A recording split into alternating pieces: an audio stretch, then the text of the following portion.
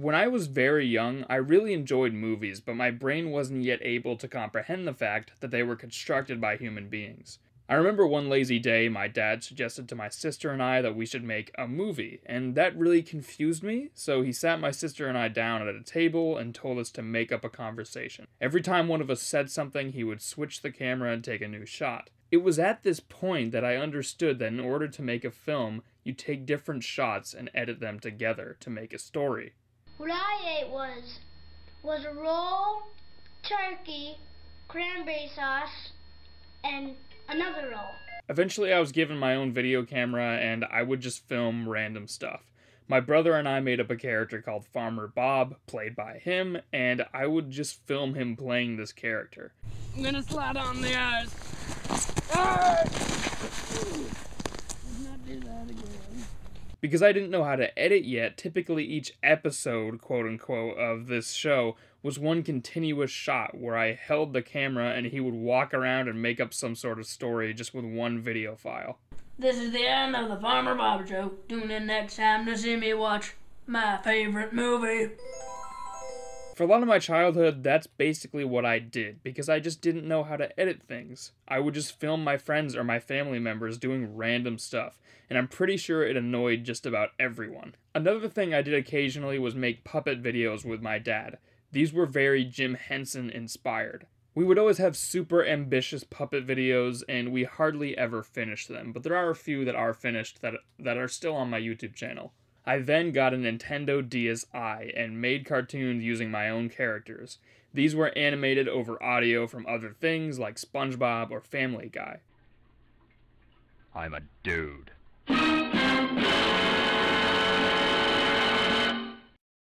I focused on that for a while, and then I discovered the Rich Alvarez channel, which was a huge inspiration for me. Inspired by Rich Alvarez, I created a comedy show called Tom Grimm. This was meant to parody pretty much whatever I was into at the time, including video games or movies. Not only that, but I was super into making sketches at the time, and a lot of them were just commercials for Nintendo games. They didn't even sponsor me, I just made commercials for them because I thought it was fun, I guess.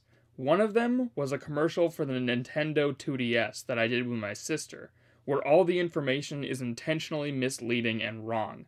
I'm proud of that video. I still think it's funny, and I accomplished what I wanted to accomplish with it. Hey Grace, you know you can turn the 3D off on the 3DS, right?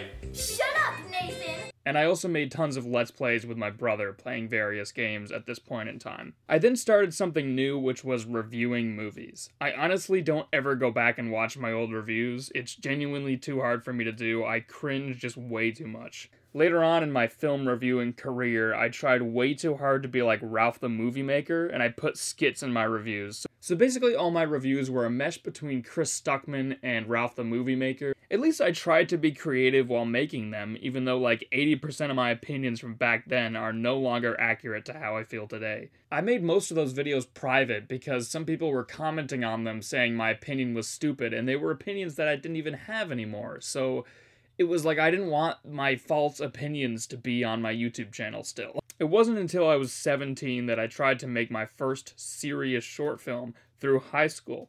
It was called The Wild, and was basically a guy going through the 5 stages of grief in the woods. This movie also had no humor, which all my other stuff had humor. They were all comedy. So this is a very big departure to the stuff I had made before then, and it was the complete opposite of the stuff I made before then. I will always remember this time of my life with great fondness, because I was finally doing what I'd always wanted to do.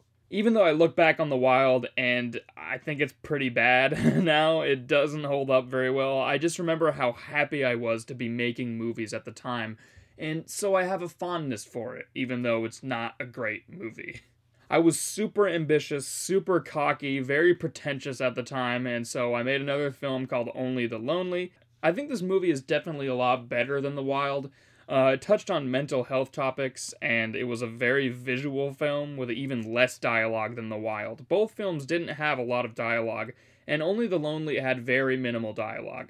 It also didn't have much of a script. We did a lot of improvising on the actual shoot days. It really took off in my local community, and it's been used by a mental health organization for employees for training. I'm really proud of that, and I just hope that in some way I was able to help people with this film. I made a director's cut recently where I cut all the dialogue out and fixed some stuff up, and I think the director's cut is a lot better than the original cut. After that, I made a really ambitious 30-minute horror film that was heavily inspired by Stanley Kubrick and a whole bunch of other horror stuff. It kind of feels like several movies put into one, and although I hate some aspects of it, I'm ultimately proud of what was accomplished with it.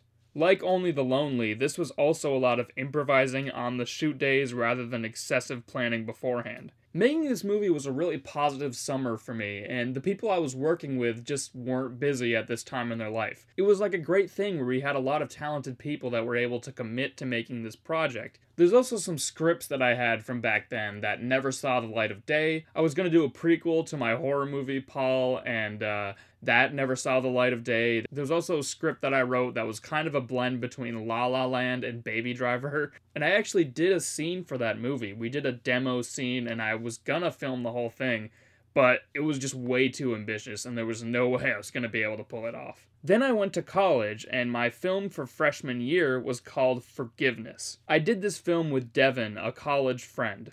This was mostly his script and his story, but I helped him write it, and I directed it with him. He also starred in it as the main character. We shot it and edited it over a span of 3 days, which is why so much of it seems very rushed. Again, I was really pretentious at the time and not very receptive to feedback, and I thought it would be cool if I had a whole conversation play out in one continuous shot like a play.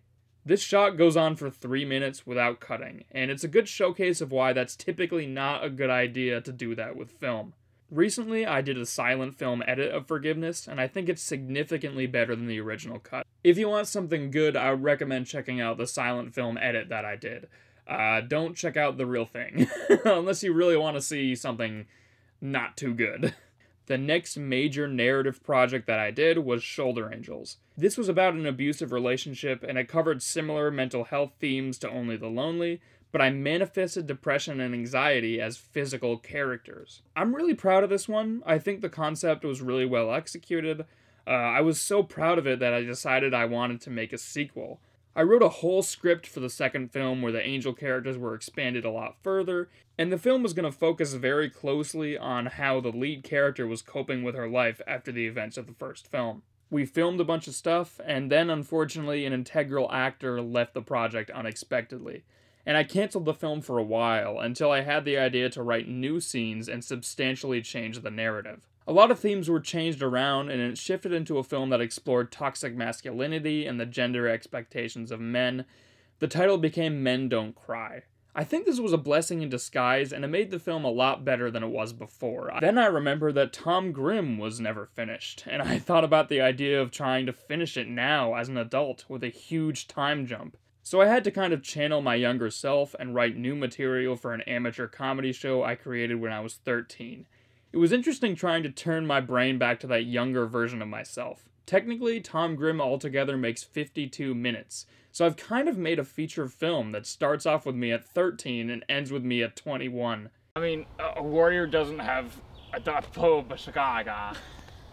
Let's try that again. If you want to watch it, the whole thing is on YouTube. I also did a silent film version of that as well. That was a lot of fun to edit, so I'd recommend checking that out. And that brings us to today. Right now, I'm working on a Christmas-themed film. I'm actually co-writing and co-directing this movie with someone else, and it's gone really well. I finally took advantage of the college resources at my disposal, and I was able to get a big crew of film students working on this movie. I think it's easily the best thing I've ever done. I'm guessing this movie will come out around Christmas time in 2022 to keep up with the seasonal theme. Right now I'm kind of just playing it by ear. I don't really know when I'm going to release it. But after this project, I don't know what's next for me. In fact, I've actually been trying to accept the fact that this might be the last film I ever make. I'm graduating college, which means I won't have the same resources I had before. If I want to make something else, I'll have to start over with a new crew of new people, and that sounds really difficult. And I think that's part of why I'm making this video. This video could be encompassing the beginning of my film career all the way until the very end of my film career. I hope that's not the case. I'd love to make more stuff. I just don't know if that will be possible given the trajectory my life is on right now. Making films is truly the most cathartic, therapeutic thing I could ever do. Shoulder Angels and Men Don't Cry were both inspired by a very close, toxic friendship in my life, and I use those films to cope with my grief. So I hope my film career isn't over, even though I'm worried that it very well could be the end. So if this does end up being the last film I ever do, I just want to thank everyone for supporting my films over the years, liking them, commenting on them. Making films is definitely the thing that makes me the happiest, so I really do hope I can continue making them. Either that, or I can somehow still foster my talents in some way and continue doing stuff with film work, or doing just videos for YouTube. I've been thinking about trying to make YouTube videos more consistently, so maybe that can be a way I can utilize my filmmaking talents, I guess. Hopefully you'll stick around for whatever else that I have in store for this channel. I think I have like 360 subscribers or so, and that's not the biggest amount compared to like a lot of other YouTubers, but it still means a lot to me that many people have stuck around and watched my stuff. So, thank you. And that's really all I have to say. I'm excited to show you guys this film when I put it out, and yeah, thanks everyone.